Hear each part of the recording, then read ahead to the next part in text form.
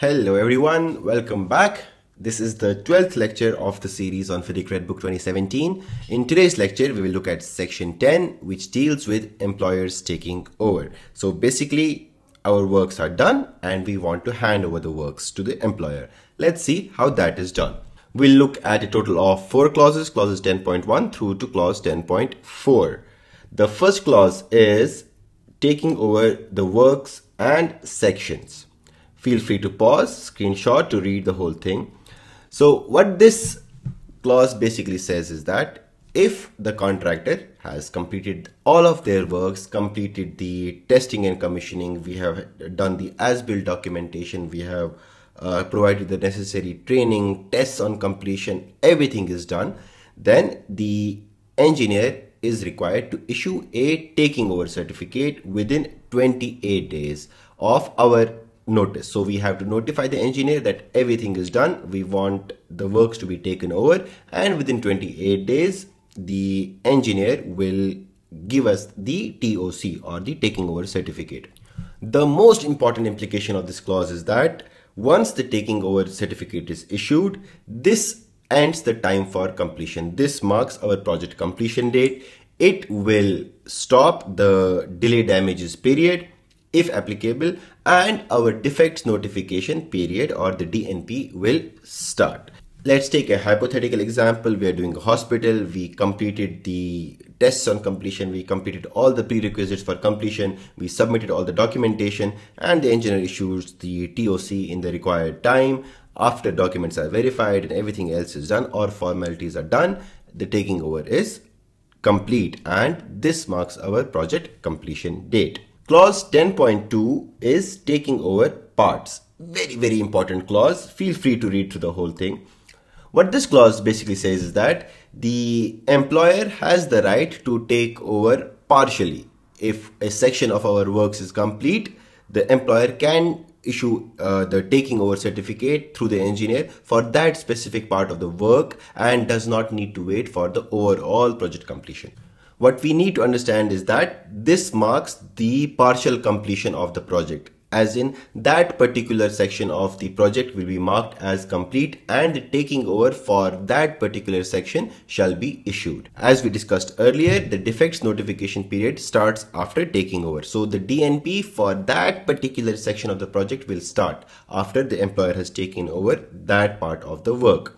We as contractors are still liable and responsible for the remaining works that have not been taken over by the employer. Let's take an example to understand this more clearly. For example, we are doing a mixed-use development, and for example, this is a building complex where the ground floor is retail and the upper floors are residential.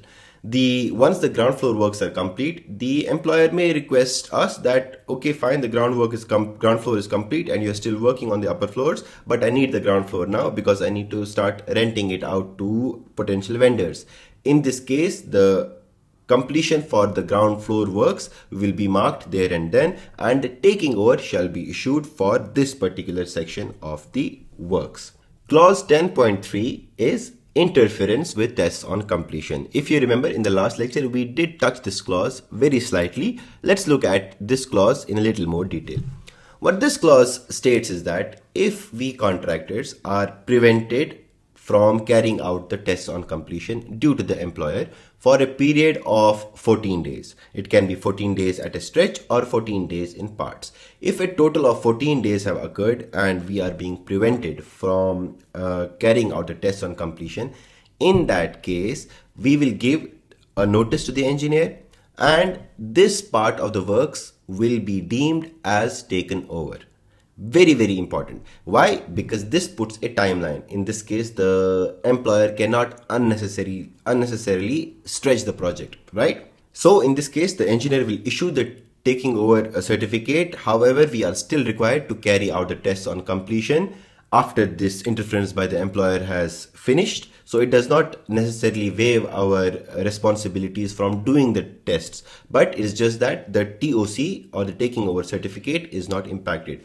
We are still required to carry out these tests, preferably before the defects notification period ends. The implication, like we said, the DNP will start automatically and the responsibility will be shifted to the employer.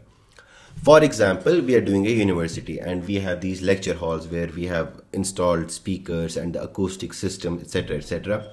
And we have not carried out the required testing. However, the employer moves the furniture already into this space, impeding us, stopping us from carrying out these tests. What will happen is we will deem that this particular lecture hall has been taken over from us by the employer, and we will request the engineer to issue the taking over certificate.